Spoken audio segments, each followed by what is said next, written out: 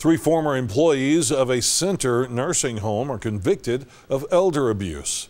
Sandra Curry, Casey Allen, and Shauna Rogers pled guilty to attempted elder abuse in Cherokee County Circuit Court.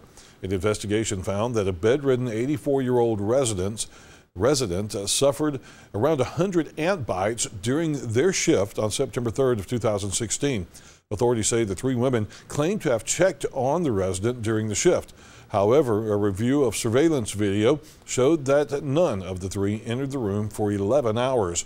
All three are barred from ever working in a healthcare facility, and they have been placed on probation.